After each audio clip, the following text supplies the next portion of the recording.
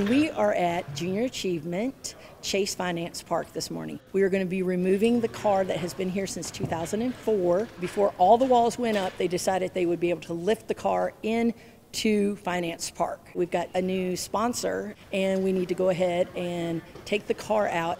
Problem now of getting it out is the doors are not big enough. So lucky enough for us, Fairdale has agreed to come in, take a look at it, and see if they can take it apart as part of their learning experience of the programs that they have going on at Fairdale. Breaking glass.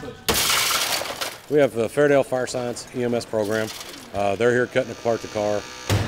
Today we're doing a drill for extrication in case a patient has a car wreck where we have to get in and rescue them. They're getting a real good situation today. They're getting to use some tools that, like I told them earlier, some of the fire departments haven't even used these tools yet. And so they're getting experience that even some of the fire departments around town have not gotten yet, and we're thankful to get that opportunity. It shows us if we want to have this pathway, it will help us in the future. It's definitely not an opportunity everybody gets. The work is actually very hard and it takes a lot of dedication to be here.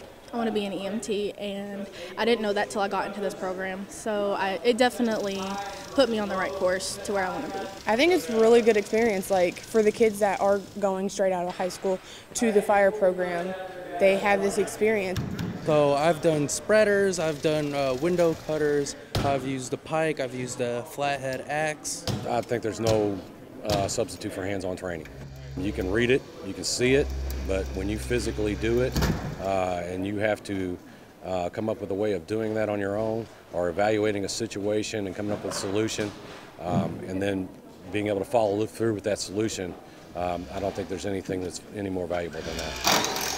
I never honestly expected something like this to be open, but now that I know that it's open, I'm actually glad that I'm able to do all of this and that big fire departments are reaching out to us to help us out with this kind of stuff.